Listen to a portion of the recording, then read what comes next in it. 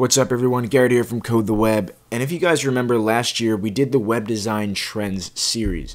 Now the great thing about web design is that it's always changing, it's always evolving, and things are always moving forward.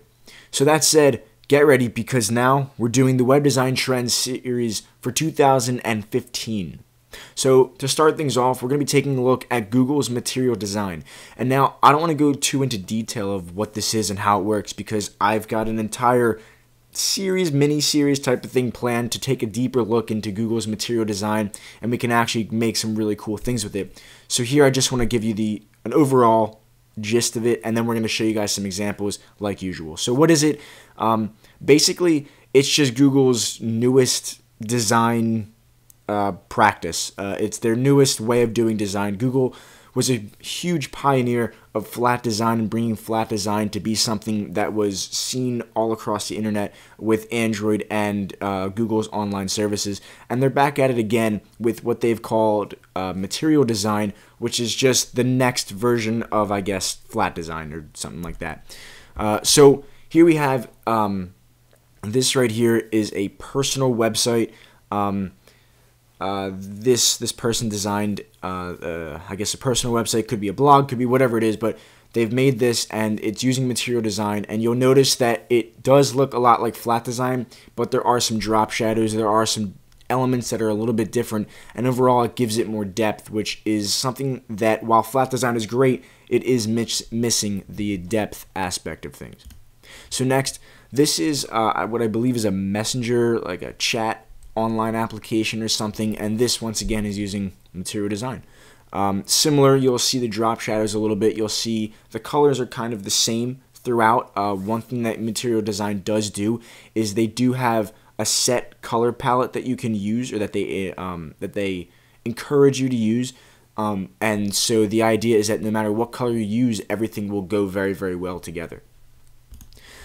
So this here is kind of, now this next section is what I think material design will be very, very good at, or what it'll be best at. One is apps for the phone, for the tablet, whatever, and also web apps. So I think websites definitely can use material design and do look really good with it, but I think it'll be best at general apps for tablets and phones and web apps. So here's a dashboard app that someone designed, very, very talented, very, very good. Here's another dashboard, a little bit different. This is more for a company management, as you can see by the title right there. And I guess right here it just displays all of the company's members or the team or whatever it is. Here is yet another dashboard. And while I'm showing you a lot of dashboards, I want you guys to see what can be done with material design. Notice the patterns that carry over, such as white space, the flat design aspect of it, and drop shadows to add more depth. But yet again, like, this is another same thing, dashboard, just the same, but done differently and done brilliantly, I think.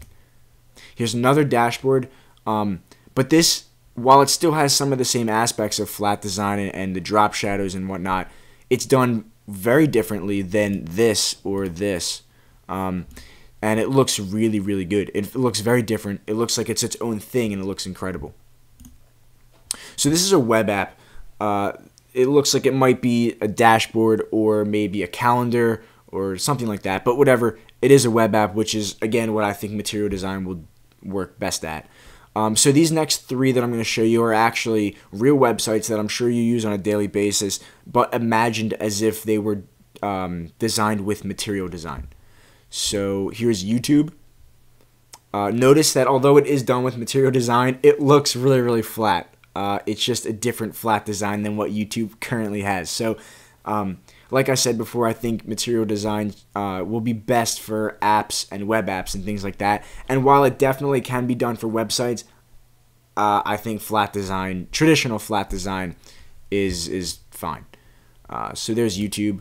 Then we have Amazon, which also looks really, really good. And notice how with flat design, the traditional flat design that designers use now, it's very clean, it's very sophisticated at the same time, yet I think material design kind of builds on that and makes it even cleaner and even more sophisticated at the same time. And then lastly, we have Facebook, which looks brilliant. I mean, you can kind of just see exactly what I'm saying, is that it looks a lot cleaner. but a lot more sophisticated at the same time.